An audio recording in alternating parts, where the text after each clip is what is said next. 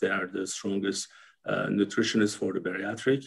And we are doing this with, again, for American Surgery Center. American Surgery Center is the only surgery center in Delaware which has the MBSA QIP accreditation, Blue Distinction Center Plus, and Aetna quality certification.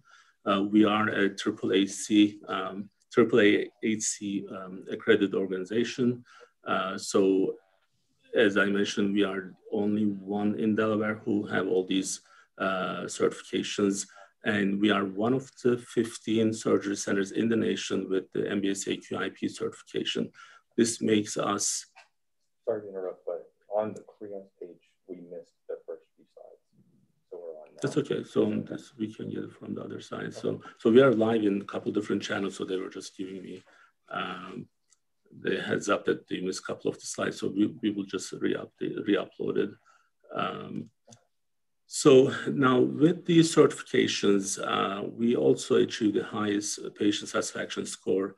And this is the 4th month in a row with 100% of our patients who responded to our survey. They are happy with our services, and we appreciate their support. And we are extremely happy that they are satisfied with our services. Today, we are going to discuss a topic that we already covered last week. So what we are going to do this year, as I mentioned earlier this year, we are going to repeat our different sessions again, just so that we can actually maybe say it in a different way. Maybe different people can understand, more people can understand in a different way. So we are going to do that on the types of bariatric surgery and why someone would be getting one versus the other surgery. So Dr. Irgau is going to educate us today. Dr. Irgau, would you like to start with the overall types of surgeries?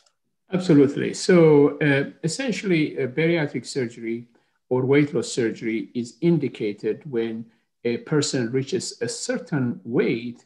And we know that once that weight has been reached, the person has very, very little chance of losing weight without any substantial help. Generally, we talk about the need for weight loss surgery when a person's weight is about 100 pounds higher than their healthy or ideal body weight. So if a person's healthy weight is supposed to be 150 pounds, and now they weigh 250 pounds, we say that bariatric surgery should be considered. There are certain situations in which even a lower weight than that could make a person a candidate for weight loss surgery. But generally, that excess weight, which corresponds to a body mass index of 40. Body mass index is a calculated number that is derived by putting the height and the weight of the person together. And when we say that when the body mass index is 40 or above, which corresponds to an excess weight of 100 pounds or higher, then we say bariatric surgery or weight loss surgery should be looked at as a possible option for making that person healthier.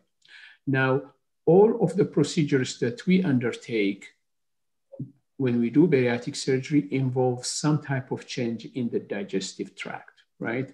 So for instance, when we do lap band surgery, which is at the bottom left of this screen, then we're placing a device around the upper portion of the stomach to help that person control the flow of food into the stomach. When we do gastric bypass, which is at the top right side in this picture, we are actually cutting the stomach and then rerouting the intestine. It's a fairly complex procedure that we also do.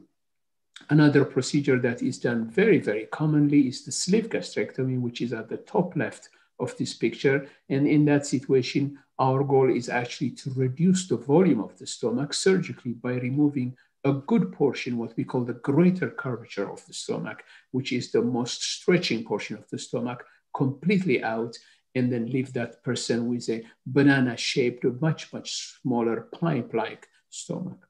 All these procedures actually in our program, we do laparoscopically with very small incisions.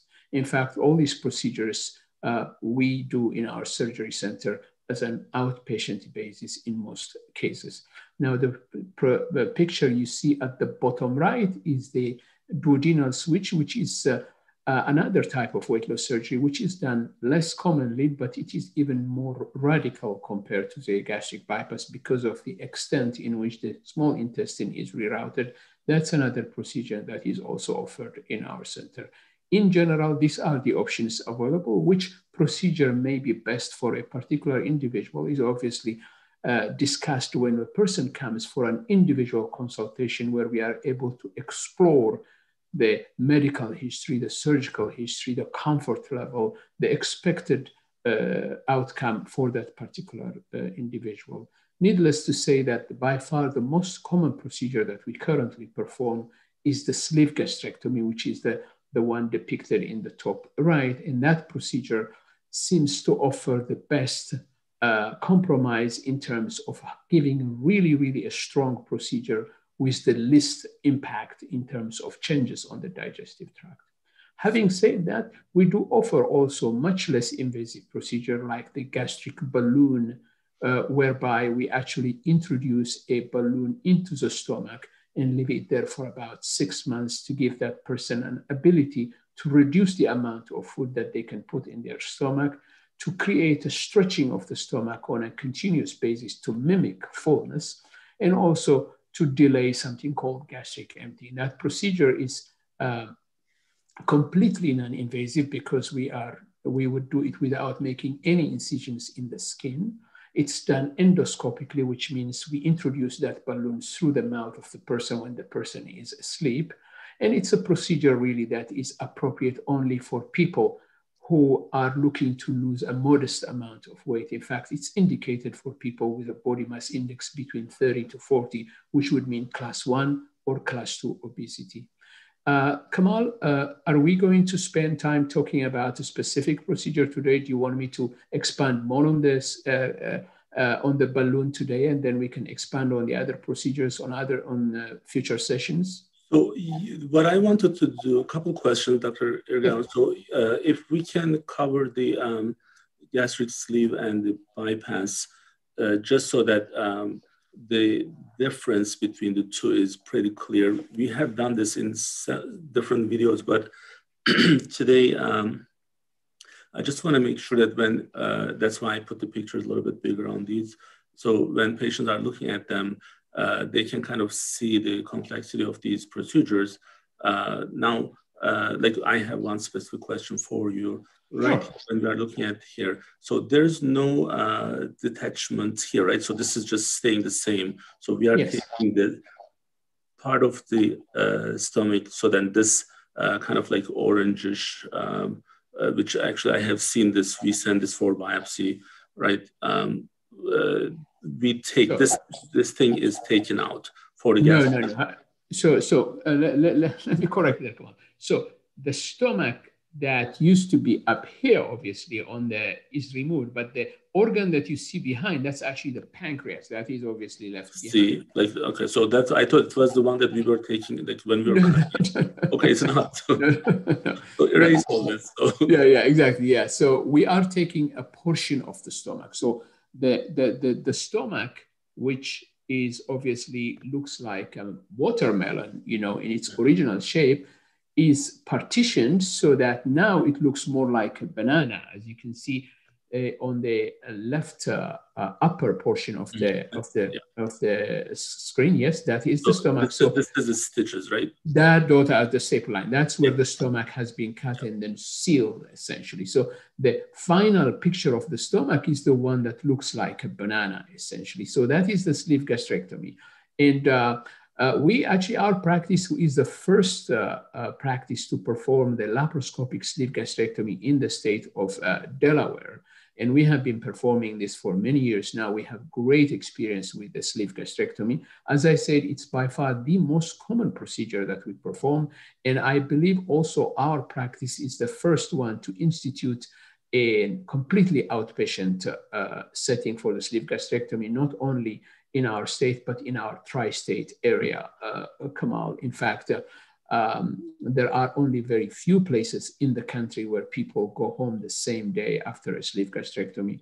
And we have been able to institute a protocol really that allows people to have so little in terms of symptoms of nausea or pain that they're able to go and sleep in their own bed, essentially, with excellent safety parameters. So the sleeve gastrectomy works essentially because a large portion of the stomach, particularly the stretching portion of the stomach, is removed. So the person will have very little room for them to overeat. There is not really much room. In fact, the portion of the stomach that is left behind is fairly non-compliant. It means that doesn't stretch very easily. It's pretty tight. So when people eat, they will feel full very quickly.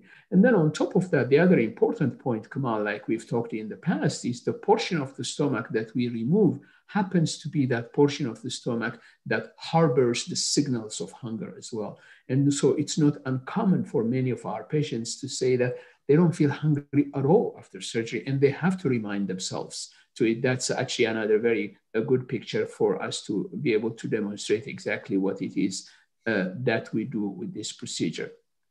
Exactly. So that is the sleeve gastrectomy. Essentially, we are removing a good portion of the stomach, yeah, as you're showing on this slide here, and nothing else. The intestine is left intact. We do not do any changes in the intestine, essentially, right?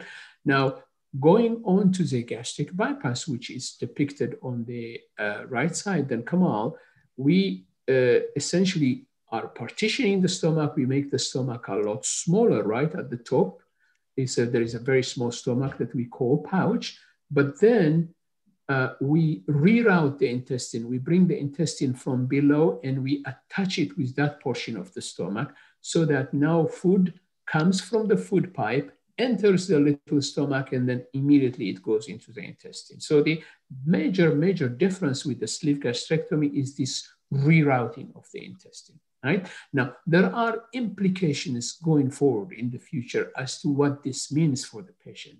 Once you've rerouted the intestine, essentially you are interfering with the ability of the intestine to absorb vital nutrients like vitamins. So vitamin insufficiency is a potential implication of the gastric bypass. Once you've rerouted the intestine, the potential for the intestine to twist and cause blockage is there.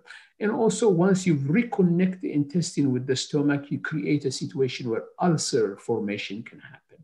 So there are certain situations where we say the gastric bypass is better than the sleeve gastrectomy. For instance, if a person has severe reflux or even damage to the food pipe as a consequence of reflux, then we say maybe the gastric bypass is better as opposed to the sleeve gastrectomy. But by far, the vast majority of people who need to lose substantial weight loss will actually lose similar amounts just with the sleeve gastrectomy. There is no need to go to the gastric bypass. But there are certain situations where the gastric bypass is better indicated compared to the sleeve gastrectomy. The good thing, Kemal, is that our practice is extremely experienced with both procedures. In fact, when Dr. Wynn and I started bariatric surgery, and then a few years later, we were joined by Dr. Peters, the vast majority of procedures we were doing were gastric bypasses. In fact, we introduced the laparoscopic approach to gastric bypass in Delaware ourselves. Our practice introduced that and established it as a firm procedure. So we have extremely large experience with gastric bypass as well. But with the availability of the sleeve gastrectomy about 10 years ago, we were able to give the same kind of results with a less impactful procedure, essentially, with the sleeve gastrectomy. That's why you see many of our patients come out choosing the sleeve gastrectomy because they obviously do not want the implication of rerouting of the intestine. But when it is necessary, obviously, we are fairly well positioned to perform the gastric bypass as well. So between the gastric sleeve and gastric bypass, we do about like 80% of the procedures, almost gastric sleeve. And on the gastric bypass, it's about 20% at the surgery center. And maybe at the surgery center, it's even maybe a little bit smaller than that number, right, Dr. Irgau? So one of the, I think from the non-surgeon standpoint, so I just want to make sure that some of my questions are, yes, it is kind of designed from the patient side so that I can just act like if I don't know much about it. So now, one of the differences that I see is for the bypass, we have to do, the BMI has to be a lot lower for us to be able to operate on those patients, especially at the surgery center. Can you elaborate that a little bit? Sure, absolutely. So clearly, when we come to the indications for either procedure, it is very important to understand that both procedures require a body mass index of 40 or above, but sometimes, as you know, even a body mass index of 35 can allow a person to be a candidate for either procedures, gastric bypass or gastric sleeve, if they already have developed certain medical conditions that we call comorbidities, like diabetes, high blood pressure, or sleep apnea. So that would be the basic, right? Now, when we perform these procedures at the surgery center, we have decided that for a person to be a candidate for the sleeve gastrectomy at the surgery center, their body mass index cannot be higher than 55 for a male, or cannot be higher than 60 for female. That is for the sleeve gastrectomy. For the gastric bypass, the requirement for body mass index are even lower than that. In fact, we say for a man, it should not be more than 45, and for a woman, it should not be more than 50. And the reason we did that is because at the surgery center, we're performing a procedure on a completely outpatient basis. And because of the complexity of gastric bypass, the need for the weight to be on the lower side is clear. Now, does this mean we don't offer this surgery to patients with a body mass index greater than that? Not at all. Remember, one of the things that happen is as we are preparing patients for surgery, and you know very well because you chair our bariatric coordinator meetings every day, and you see these patients all the time, is that it takes some time for a patient to be ready for bariatric surgery. And in that process, it's not uncommon for some patients who start from a higher body mass index to actually come down for them to qualify for having surgery at the surgery center. Clearly, for patients who are on a very high body mass index, obviously we will do them in an inpatient setting rather than in the surgery center. So Dr. Irgau, we have done many first in CHRIAS, under CHRIAS and surgery center. So we were the first bariatric practice in Delaware, first on the sleeve, but then you and I, we actually started the balloon program at the surgery center. So the balloon was kind of different than what we knew prior to the other surgeries. So it's not a surgery. There's no incision. So it's pretty much like an endoscopy. So I do want to spend a little bit of time on the balloon just so that we were also the first one, and we are still the only one, I believe, not only in Delaware, but probably in the tri-state area. So can we actually discuss the balloon and who can actually benefit from the balloon and what's available for those patients?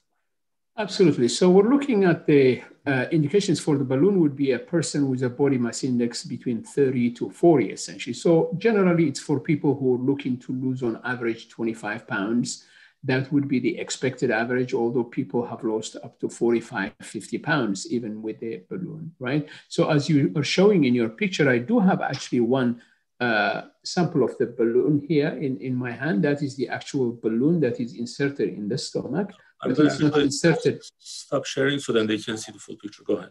Yeah, so that is actually the actual balloon, the Orbera balloon. So it's a good size and it has some weight and it enters the stomach deflated, but once it's in the stomach, with the endoscope, we are able to inflate it. And so to demonstrate this a little bit more, I actually have this little desk model as well. So you were ready to present for this, so we didn't. So we didn't think about it. So, okay, good. So that is a model of the stomach. That would be the food pipe, and that is the intestine, and that is the body of the stomach. And this orange balloon inside it would be the balloon. So we insert the balloon through the mouth into the food pipe when the person is asleep, just like a normal endoscopy. And then once we're inside, we're able to inflate it. And we inflate it to anywhere between 400 to 700 mLs, essentially. And the balloon then sits within the stomach and it moves freely within the stomach, but it stretches the stomach. It creates a sensation of fullness so the person is not hungry very frequently. Now, this is a totally non-invasive procedure in that we don't go through the skin. There is no wounds, there is no incisions. But also, it's important to understand that it's a foreign body inside the stomach. So there is a time limit as to how long we can leave it inside, right, Kemal? And that time limit is actually 6 months. But our program, as you know, offers a 12 months program, which means that the person will be seeing a nutritionist and the bariatric doctors, surgeons, monthly for the 6 months in which the balloon is inside, but also for another 6 months afterwards to make sure that the weight that was lost during the balloon actually stays off as the person goes forward without the balloon. Now, it's a non-invasive procedure, but also it means that the potential risks are much less compared to the other surgeries.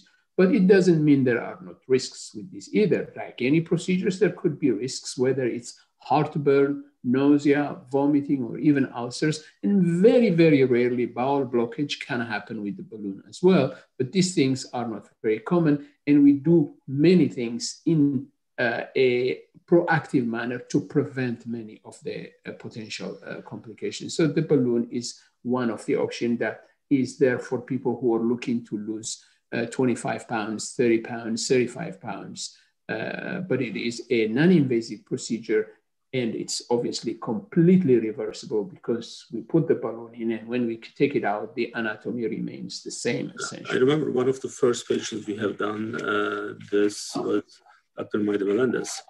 Oh yeah. I'm able to share the name because she did actually, she was part of the promotional event. So, and she did lose, I believe she lost about almost 40 or 45 pounds. So this can stay up to like 6 months, right, Dr. Irgau? Absolutely. The balloon can stay up to 6 months, and then after that it's removed. And then essentially, you know, all these are different methods, essentially, because we recognized, although you and I deal mainly with people who need to lose 100 pounds or more, we recognize that there are many, many people who are struggling to lose that extra 25, that extra 30 pounds, and they've done different methods, different diets, and they have not been successful. So this is not surgery as such, that we don't make changes in the digestive tract that are irreversible, but we offer a procedure that can give them that extra help they need for them to lose that 25, 30, 40, 45 pounds that they need to lose to be at a healthy weight. So, you know, Dr. Irgau, I see the balloon in a way that it's almost, sometimes we need that kind of like startup to see the results.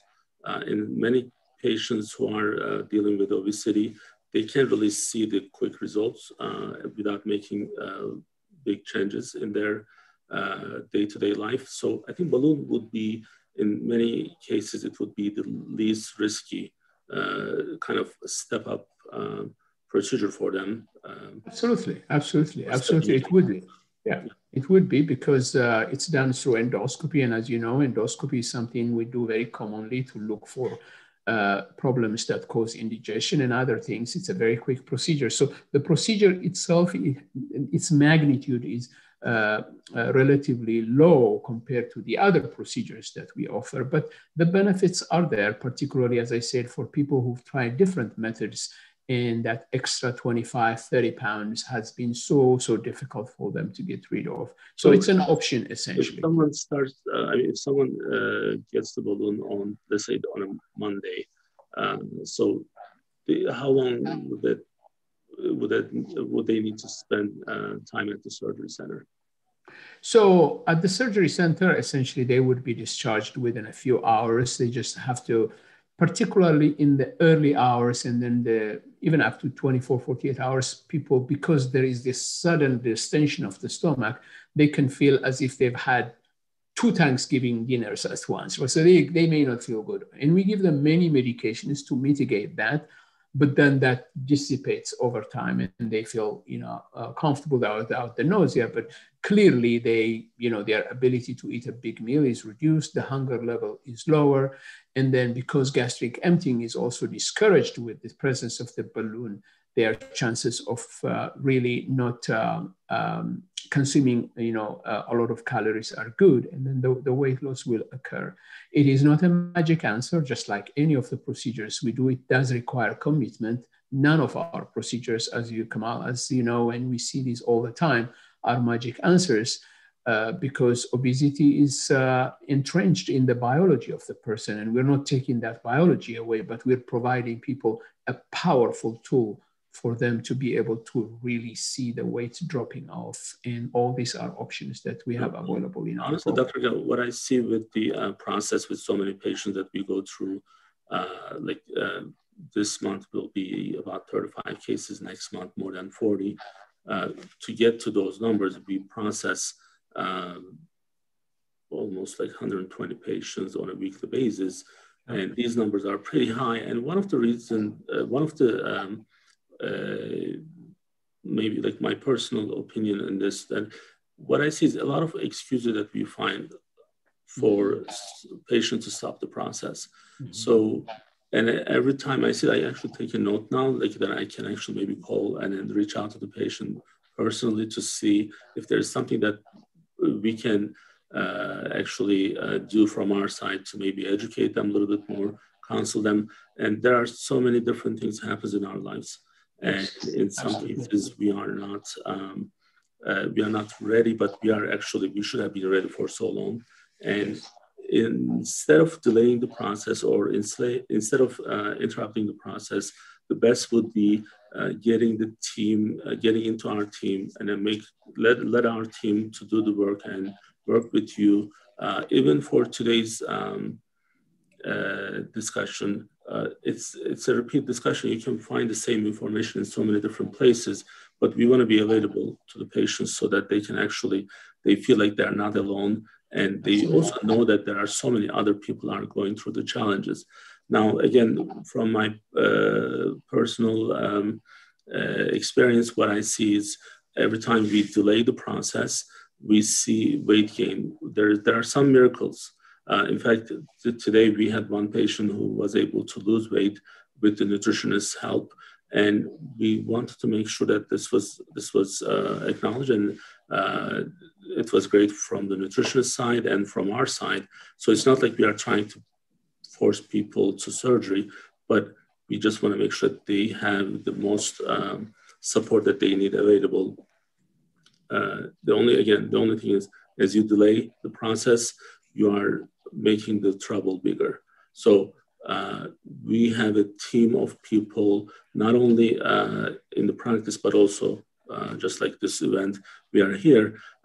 So just to kind of streamline our different live sessions, what we have done, I'm going to share this one again with you guys. Our 3 p.m. Wednesday with Dr. Irgau and myself will be on a weekly basis, and the second and fourth Tuesday of each month for 6 p.m. for Dr. Wynn and the other surgeons through St. Francis and CHRIAS program. And then we have our bariatric support group first Tuesday of each month. And from the United Medical ACO, we have our Friday noon updates for, this is more like right now, COVID and COVID-19 vaccine related items that we go through. And all of these events are going to be in a different specific playlist. So try to catch these. I'm hoping that people are benefiting from this. And tonight we have an event with from our nutritionist. This is for the patients with diabetes, but feel free to catch us on this event as well. It's going to be at 7 p.m. It's with Amy, Donna, and myself will be there. So now, Dr. Irgau, before we close this session, anything you would like to add? Yes, absolutely. So I think, Kemal, as you correctly say, it's very important for us to have these conversations. And although we are going over certain things that we've mentioned in the past, we are bringing perhaps a different angle, a different view on it that may benefit our patients. I actually encourage our patients to participate in these events if they have time, or to watch the recorded ones. And the ones that come up to me with feedback, they're actually very happy they've done so. They say they've picked up something that they may not have thought of. So I think this is good. We should continue with it. Our practice is committing to educating not only our patients and prospective patients, but our community on what we are doing to combat this very serious disease, which is obesity. Absolutely. Dr. Irgau, thank you for joining us, and we'll see you again next week. And thank you. Thank you. Thank you for joining us, and then just try to catch us on different events. And if not, we'll see you next week. Thank you.